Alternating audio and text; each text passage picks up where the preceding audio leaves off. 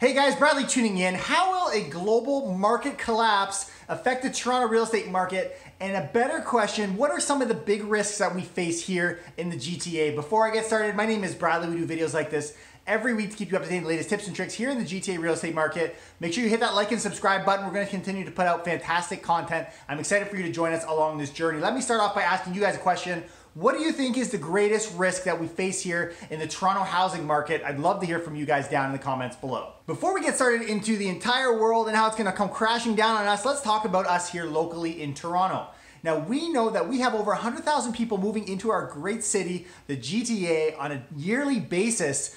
And there are many jobs and many opportunities here that bring people here. A lot of things drawing us. We are one of the greatest cities on the planet. But we do have this ongoing supply crisis. And now, if you follow any of my videos, there's no doubt you know about this. If you don't, go back to a few of the last videos, especially the last one I did on supply and demand and just the way it's out of whack and how that all works. It's called Red Flag, the video. You're gonna wanna check that out to really get an appreciation for what are some of the big risks here. There are a lot of green lights in demand, but there's a very big shortage of supply that we now face.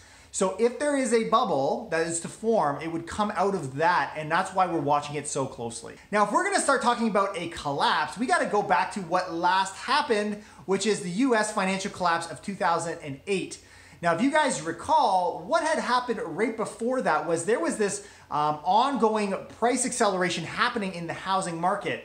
In many ways, it looked a lot like what was happening in Toronto a few years back, but that was happening across the country where price was just going over, and was increasing at a ridiculous speed. But that's not really what we're seeing right now.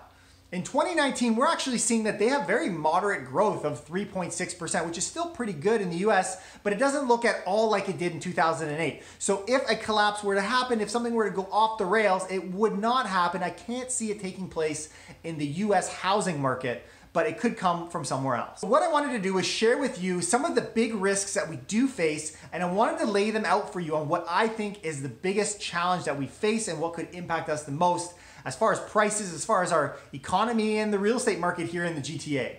Now, the smallest risk I can see taking place here is at the national level. Now, we know that the currency has done quite well lately, and if it continues to go up, then we become less competitive on the global scale. And so I can see that being a potential risk, but the reason it's so small is we are coming up to a federal election, and at that time, people don't want to ruffle too many feathers, and so I expect that to stay relatively constant and not be too big of a risk over the next year. As we move along, we start to experience more risk, and as we start to look at the local government, we start to see there's potential areas there. I'll give you a perfect example. In 2015, the BC government did certain things, like they increased their foreign buyer tax from 15 to 20%.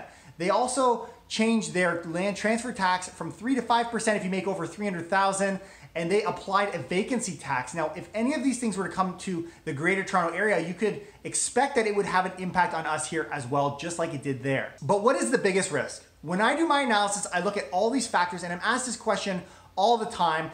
I can see that the biggest risk comes from the global market. Now, that said, when we look at the US, we see a pretty strong country. We see great job growth, great opportunity, great retail selling, a lot of really good indicators.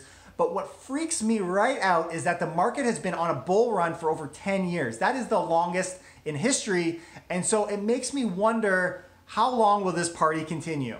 But I want to share with you some of the numbers that jump out to me that kind of speak to a risk in our market. Now, when I look at the bond market, we see a 10-year yield dropping from 3.2% in November of 2018 down to 2% in June 2019, which just says that the people in the bond market are a little freaked out and they're afraid of a slowdown.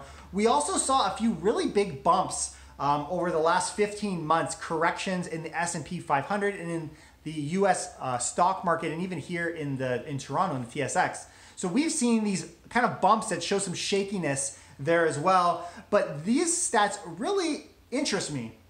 When we look at a study found, the Wall Street Journal's Economic Forecast Survey found that 49% of respondents thought a recession would occur in 2020, and another 36.6% expect one would happen the following year. That means, according to their survey, 87% of respondents believe that we would see a recession over the next 2 years.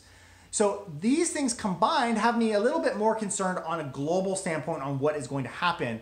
But again, when we look back in the city of Toronto on a local perspective, and here in our province, and as we start to see the candidates running for the federal election, we start to see a level of stability that maybe doesn't exist around the world. Leave your comments down below. Let me know what you think is going to happen. What are some of the biggest risks that face us here in the GTA real estate market? Make sure you hit that like and subscribe button. Continue to follow us at Watson Estates. We're going to put out fantastic content. Take care and keep it real.